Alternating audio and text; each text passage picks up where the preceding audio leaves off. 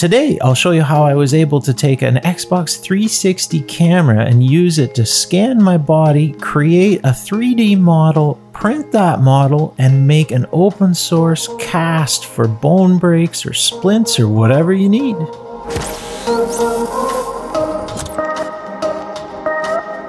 On this channel, you've seen me build a lot of different open source projects, such as the gas sensor for emergency workers to keep people safe, the urban kitchen garden project to grow some food, the Educase project, which was designed for classroom anywhere. The long story short, the punchline from them is that I like doing projects to make the world better, and I always wanted to make an open source cast or do some more medical stuff. Well, this video is that. If you're interested in any of the other projects, I did a Without Borders series, and they're all in their own areas inside our forum, link down in the description. As usual with every project I share, it has its own GitHub repo, and in the repo is the full instructions and as much detail as I could save, as well as all the original scans and files from this project you're about to see. To scan our body parts, we're going to use an Xbox Kinect 3D scanning capable camera system. If you have one of these with your Xbox 360 somewhere in your house, well, you're all set. If not, I'll link down below some sources where you can get one. I think you can also use your phone and just use photographs to stitch them together into 3D models with various online sources and apps. Okay, for this we're going to use Kinect, the freeware version. The version number is in my GitHub repo. It's important that you use the same version as me if you want this to work as you're seeing in this video. It's really important that you put the prerequisite SDK on your PC that matches the version number as well. Okay, well, this program is going to take the image from our camera and save it into a 3D object. So I kind of just messed around with it until I found something that worked, and what worked was me sitting in my office chair and slowly rotating around, and it was able to capture the full 3D image of my arm. It did surprisingly well, considering my arm is moving closer and further away from the camera, so this program is pretty forgiving. I was impressed. This episode brought to you in part by PCBWay. Check them out at the link below for your next electronics project. They offer competitive rates for all PCBs, parts, and assembly, as well as 24/7 tracking of your order from start to finish. And when it's done, we're left with a full, kind of little bit blotchy, but functional 3D object that's perfectly scaled the same size as my arm itself. This is going to enable us to make, in this case, our cast, but in other cases, you could make a prosthetic that fits the limb perfectly, or lots of other options. Pretty neat. We pull our object into Mesh Mixer. This is another free program that you're going to need to download to work with the file. There are others that you could use, but Mesh Mixer really works good because we're going to use this to actually generate the pattern to open up our cast so that air can get at our arm and just make it look pretty neat. Now what we're going to do is we're going to do some plain cuts. These cuts are going to remove all the extraneous surface that we don't need. This part is a little non-intuitive in the program, so you just have to mess around until you get the plane on the angle that you want, and then push-pull it so that it cuts your model in the desired area. So long story short, we want the fingers and the hand portion off, and then the upper arm up near the elbow we're going to get rid of. It's a fight against the gods.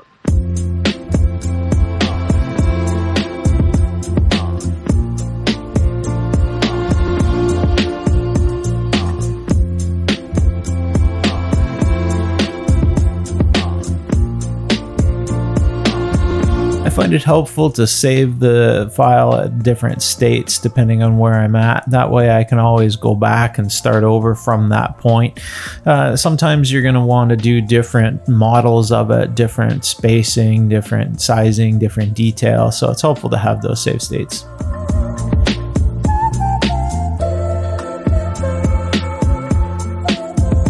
We align our model to the origin, and then we reduce the target sizing according to the instructions I've linked below.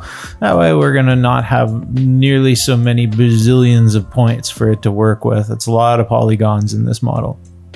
From here, we're going to go edit. We're going to adjust the pattern. It's up to you what pattern you desire. I put my information down below and as well shown here, but this is what's going to actually give us our spacing, our air holes, and our structure to our cast.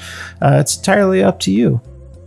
You'll notice at the end we have a one-piece cast, and obviously that's not going to work for putting onto our hand and arm. We need a way to split this, and I'm not sure how to do that, and I gave up trying in favor of just putting this video out there, and hopefully one of you out there will post down in the comments below and help me out. How can we split this in a way that it makes it, we can put it on and off an arm, and then fasten it up with like Velcro or even glue it. I'm open to either.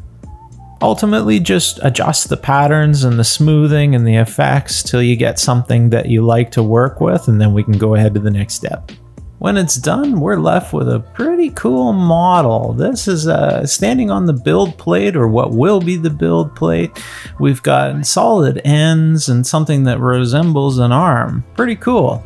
Like I said before, the only thing we're missing is the ability to split it into multiple pieces. One more important step, we export our mesh, and Mesh Mixer comes up with an error telling us we have a manifold problem. This is something that's easiest to deal with right now. We could do it later with like a NetFab or something, but we want to analyze the model and fix this problem. And you'll see it recognizes right away where the problem is, and we can just tell it, just go ahead and fix that for us. And sure enough, it does the job, and we're able to export our model, no problem.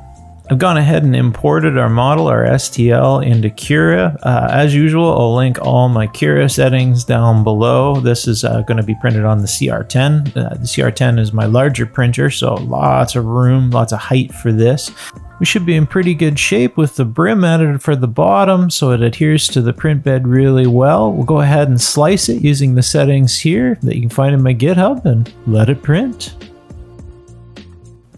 And sure enough, the CR10 is chugging away and our model is looking fantastic in Amaze 3D Red PLA. Love this filament, love the Amaze 3D stuff. I've had really good luck with it.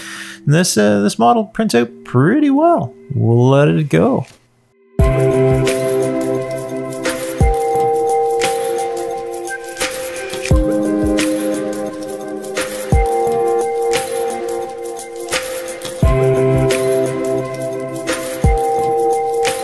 And this is what we end up with. I am super happy with this model. This is a wonderful 100% representation of my arm.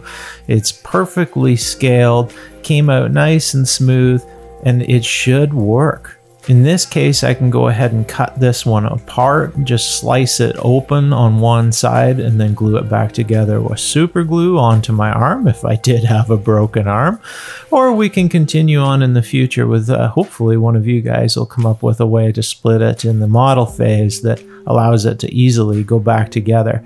But this video was just intended to share with you the method that I used with just stuff I already had in my house, the Xbox 360 camera, and able to manufacture prosthetic devices at home with a 3D printer. I am not the first to do this at all. Lots of other people have posted online, have websites, and offer information on this, but in my experience, they're almost all payware. I had a struggle of a time finding the information in the open source realm. It seems that a lot of people have gone into making their own companies and their own closed source stuff out of this.